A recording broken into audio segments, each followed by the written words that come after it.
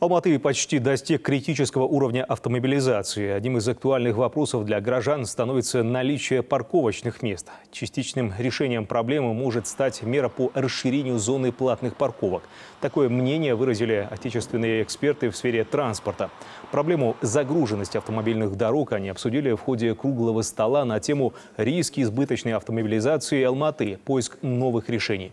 В конференции приняли участие и зарубежные эксперты из России и Италии. Они поделились опытом своих стран. По мнению специалистов, предложенные меры помогут существенно снизить нагрузку на дорогах и положительно скажутся на экологической ситуации в мегаполисе. Парковки платные как мера регулирования трафика, как мера снижения выбросов от транспорта городу нужна, потому что нам в целом нужно сокращать именно перемещение по городу, особенно в его центральной части, в контексте частных личных перемещений.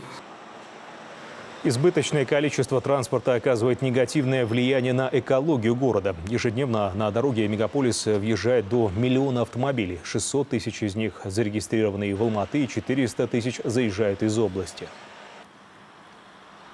Для Алматы, конечно, на текущий момент наиболее такой подходящей мерой является регулирование автомобилепользования за счет платного паркинга. Это расширение зон платной парковки, это введение дифференцированного тарифа на платную парковку.